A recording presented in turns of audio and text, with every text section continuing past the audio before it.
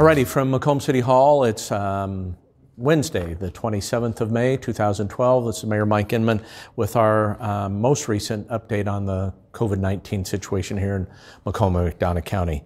Information as recent as yesterday from the McDonough County Health Department, unfortunately reporting an additional 3 COVID-19 related deaths. A female in her 60s, a male in his 80s, and a female in her 90s, bringing, unfortunately, the total of the number of deaths in McDonough County that are related to the COVID-19 virus to 7. So again, our thoughts and concerns go out to those folks and their families dealing with their loss. A total of 84 cases currently, positive cases in the county. The most recent one reported yesterday was a male in their 20s, and again, these cases, all 84 of them, run the gamut from early teens to folks in their 90s. So again, as it relates to victims, they're of a wide variety of age. Just sharing that information with you. And then our positivity count stands at about 9%, so we're still within a range that would allow us to continue on the process of opening or going into phase 3 of the Restore Illinois plan. And that, again, is anticipated to occur this Friday.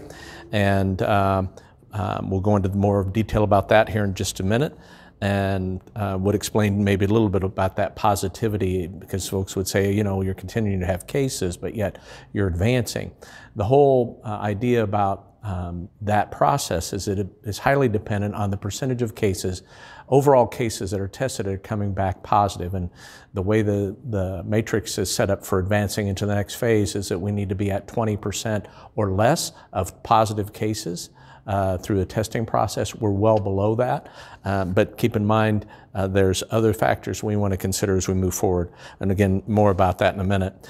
So far, 40 of those 84 positive cases are considered recovered, and that information or that criteria is based on CDC guidance. However, the health department continues, and they use the word increasingly important, that as we do advance into the next phase of the Restore Illinois plan, where there's anticipation that will be more public interaction and the economy starting back up, which is a positive, they want to remind everyone it still is absolutely important to practice all those same mitigation strategies that we've been employing to keep the virus from exploding here in McDonough County, that we've done such a good job on. So continue to wear face coverings out in public when you cannot socially distance at 6 feet or more. Continue to wash your hands, and then quite honestly, if you're sick, stay at home. And if you're at risk, you should still be limiting your exposure outside, to the general public.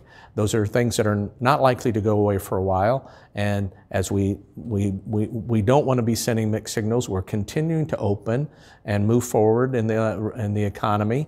But all of these other safeguards still need to remain in place. That's very important to make sure that as we do, we're minimizing to the best the extent we can of the spread of the virus. So as it relates to the Restore Illinois plan, there's every anticipation that will effectively go into effect on Friday, the 29th. So starting Friday the 29th, you'll be able to see more business activity on the square, all areas of Macomb. Those small businesses will be opening with social distancing and other safeguards in place to allow you to come in and shop safely.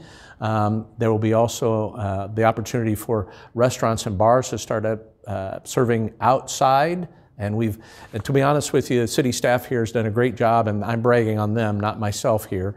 In the last 2 weeks, we've anticipated the move to phase 3 that will take effect on Friday. And we've made significant proactive outreach to all of our businesses in the community, helping them, giving them guidance on how to open and incorporate the guidance from the CDC and the Illinois Department of Public Health, and getting their plans together in anticipation of the 29th. We've spent a great deal of time interacting with our bars and restaurants, not only on the square, but throughout the community, letting them know and supporting them. I've issued 5 orders that will abate some of the requirements that we normally would have in place to restrict activity outdoors, but now to allow that, in full support of them moving to the next phase and allowing them to maximize their efforts, but keeping them outdoors. We've presented them with guidance.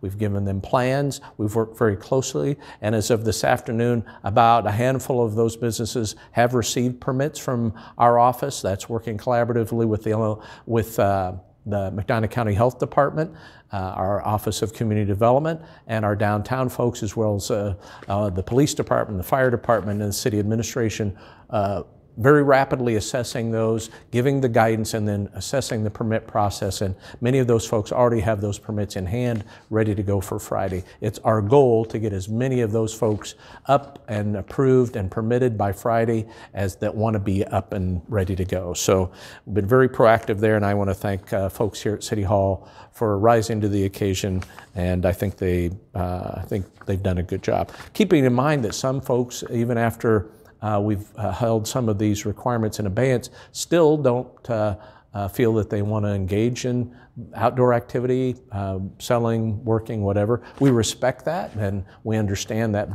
but the vast majority of particularly bars and restaurants will be availing themselves of the opportunity to take some of their operation outdoors.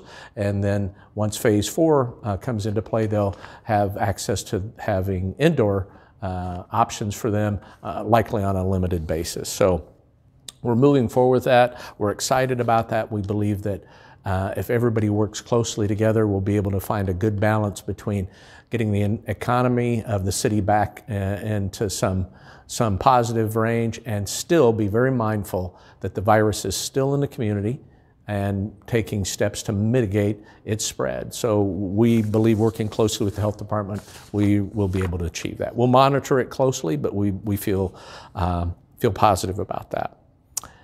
Some other things we want to discuss with you and remind you of as it relates to some healthcare issues. We talked about this several weeks ago. Some of the buildings that have been closed for operation over the last 4, 6, 8 weeks, they had the opportunity, or not have they had the opportunity, of their plumbing getting exercised. So water may be sitting in pipes for a couple of months. We would like them to avail themselves of flushing their water systems, their internal water systems out, particularly daycares and churches. City staff, the water department in particular, has made outreach to schools and some other providers, businesses in the community, reminding them of this flushing that needs likely to occur in buildings that have not been occupied or fully used for several weeks, if not months. But we want to take the opportunity to reach out to folks in churches and daycare centers that they should be exercising the plumbing in their buildings that have not been occupied, so that the water is properly chlorinated and being consumed and is safe. So it's easily done, and you can check with the Macomb City Water Department for guidance on that. Mr. Kent Cox is the manager in the Water Department. He does a great job for us, and it's something that he would like to remind us we need to remind you of to do. Let's talk a little bit about the census for a minute. That is still very much on our minds, and it's something that we want to remind you. If you've not had a chance to self-report on the census, please do so. For example, we're running a little behind where we should be, especially when comparing to our peers. We're at 55.7% self-response rate. The national average is 60.2%, and the state average is 65.2%. So we're a little behind. We'd encourage you to please take the time to do that.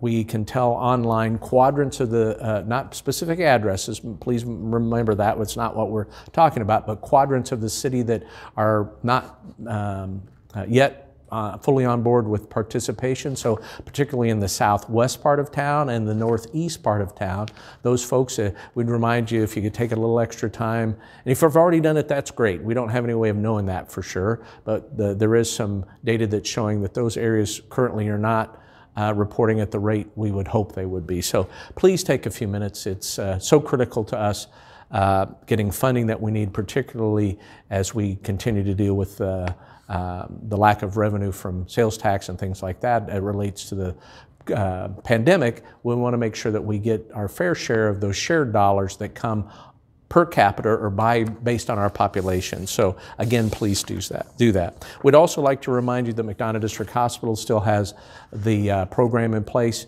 for testing. And again, the nurse triage hotline, they'd like you to coordinate your efforts through there. It doesn't require a doctor's order. You just need to go there and submit yourself to the testing. That number's on your screen now. Again, their hours are from 7A to 7P, and then they have some, they'll get you in the queue to get lined up for the testing. And at the end of the day, they'll give you the information on when the tent is actually open. But the hotline is, again, the numbers on your screen is 7A to 7P, 7 days a week. We'd also, again, remind you at this time that if for whatever reason you're putting off interacting with your primary care physician, whether it's just a routine checkup or follow-up on some chronic illnesses that you need, blood work, whatever, please don't hesitate to interact with them. As a matter of fact, on a personal note, I'll be leaving right after this videotaping to go see my primary care physician on a follow-up that I need to make with them. So I encourage you to do that. And MDH, your primary health care provider locally here, they've taken extraordinary steps to make sure that you're going to be safe when you come into the environment and interact with them. So please do that. We want to take just a minute and thank a small group of volunteers from the Flags of Love Committee that did deploy the, I think, a nice tribute to our Memorial Day celebration last weekend.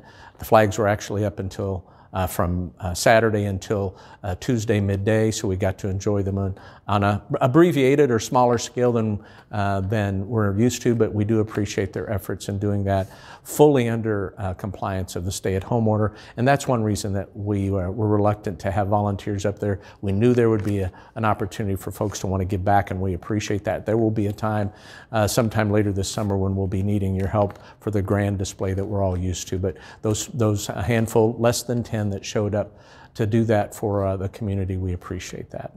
Again, as usual, if you have any questions, as a matter of fact, City Hall will be opening up on Monday, June 1st, normal business hours. There'll be some additional restrictions. They'll be widely published. We'll get that information out in a news release between now and the weekend. But if there's anything you need between now and the time that you can come and go into City Hall a little more freely, please reach out to us. Then the numbers will be at the end of the video. My office, the Office of Community Development, Downtown Development, the City Clerk, the City Administrator, the City Attorney, all there. We're all here. We're all working. We want you to know that if you've got questions, please ask. We want to be in a position to openly share information with you. Until the next time, thanks.